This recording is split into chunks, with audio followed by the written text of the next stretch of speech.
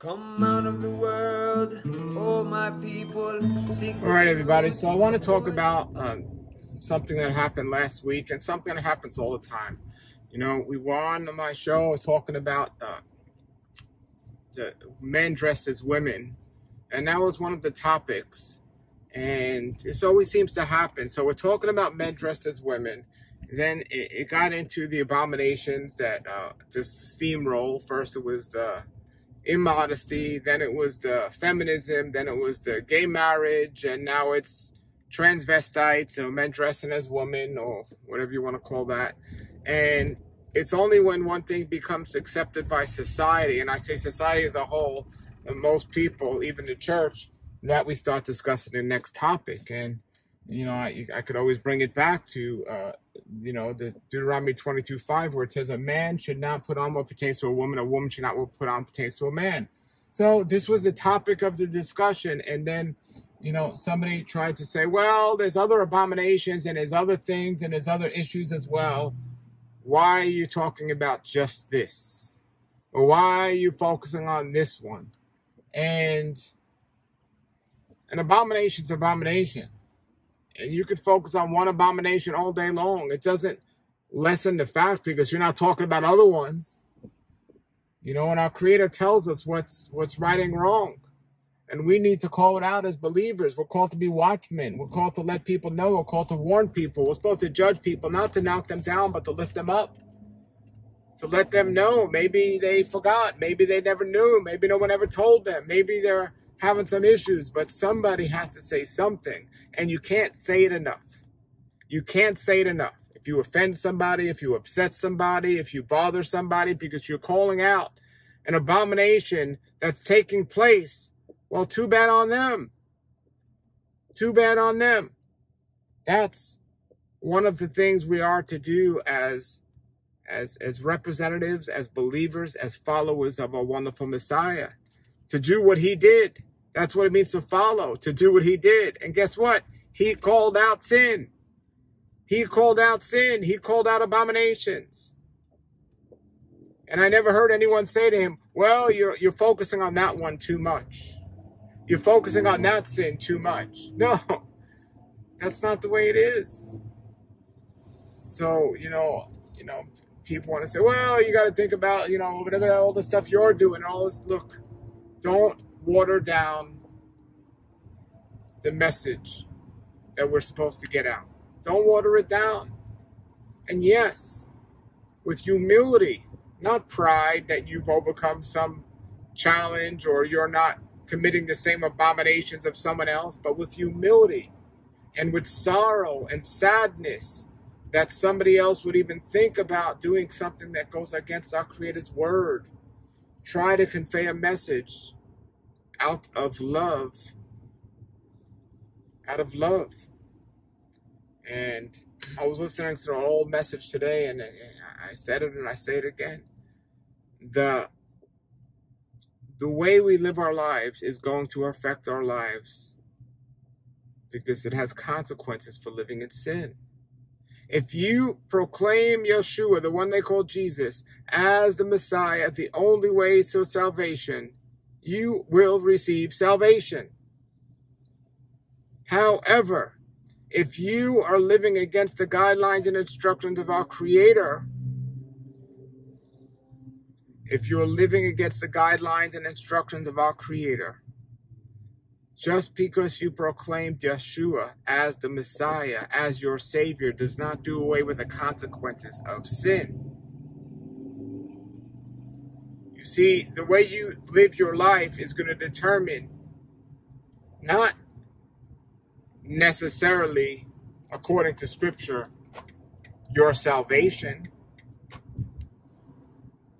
It's going to determine your blessings and your curses in your lives. Our Creator cannot bless you if you're going to continue to love abominations and do abominations. Now it's not for me to say who has salvation and who doesn't. And I'm not trying to do that. That's completely up to our Creator, not to me. According to the word, confession in Yeshua, our wonderful Messiah, is what it takes. If somebody truly confesses to that Yeshua is our Messiah, how can they continue to enjoy their abominations? Well, there's many answers to that one. You know, and the answer really isn't why are these people committing abominations? Well, the question really isn't why are these people committing abominations? The question is really, how can they stop? How can they stop?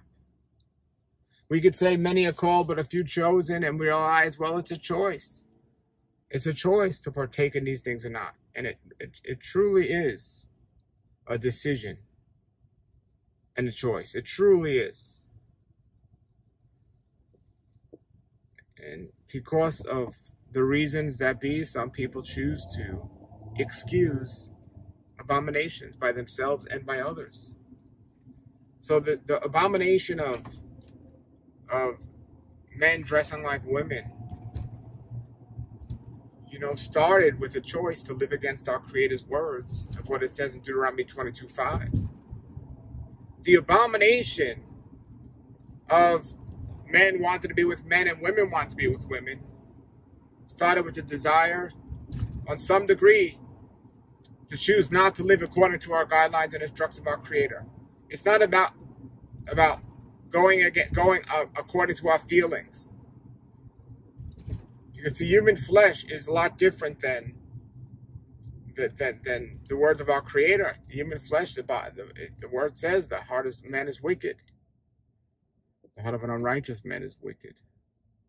The human flesh and human desires have led many people into abomination.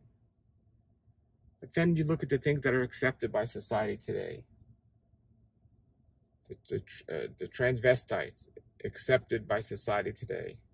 The abortion accepted by society today. Homosexuality accepted by society today. Now, these things, many of you watching might say, well, I don't accept those things. Well, what about yoga pants? What about walking around outside in your underwear or underclothes? What about, doing all these different things that are seducing each other into adultery? And what about all these different things? Well, now you say, well, that's just normal. Yes, it is normal because it's been accepted in society. But it's not our Creator's way. It's not what our Creator wanted. It's not. And everyone will tell me, well, you talk about this abomination too much. Why don't you talk about another abomination? I'm going to call out sin for what it is. It's sin. And you can say, well, that's your opinion. That's look, you can excuse your sin all you want. Okay, you can, well, nowhere in the Bible does it say wearing yoga pants is an abomination. Nowhere in the Bible does it say wearing yoga pants is a sin. Stop revealing your bodies to other people than your spouse. Get on board with what the scriptures say and understand what it means to live a modest life on every level. And it is a heart issue. It's not just a physical issue of I'm wearing this. It's a heart issue. But if you're walking outside of your house naked or wearing skin-tight clothes, there's some abominations you need to deal with in your life. All right, everybody. Call out sin for what it is. And I pray for you all that Yah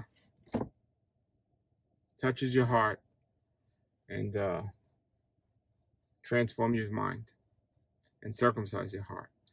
Put your comment or question below what you think. Until then, everybody have a great day. Yah be with you and shalom, shalom.